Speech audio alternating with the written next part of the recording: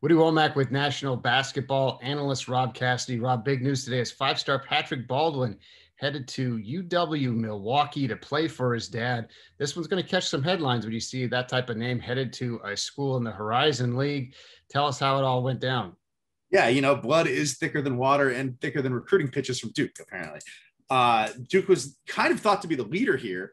And, people will point to the season that they had and the struggles that they had and everything that's kind of gone haywire in Durham this year. But that's not the case here.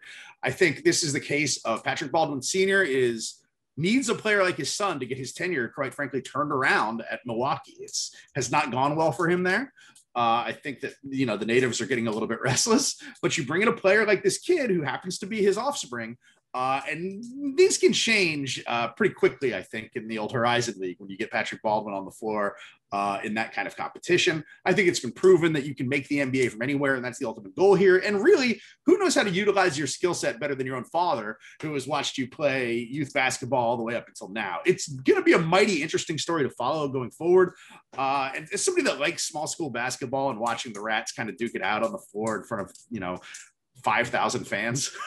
I'm excited about this. I think it'll be a fun story to monitor. So the big question for the overall, recruiting and transfer landscape, who comes to join him? Does this help lure in some other players that they might not normally get because people want to go there and have one big run, like you said? Yeah, I think it probably could. Now, I don't think you're going to see another top 50 player end up there.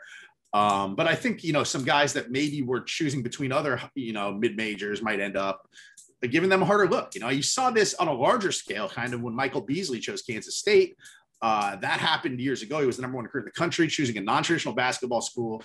Then, everybody jumped in the boat. Billy Walker jumped in the boat, and guys jumped in the boat. This won't happen to that scale because Baldwin, A, isn't the number one player in the country. B, he's not going to a high major. But I think some teams that are looking at some players that are looking at other, mid to low majors could reverse course here and maybe end up there. It's definitely an attractive name, and it's an attractive person to play alongside.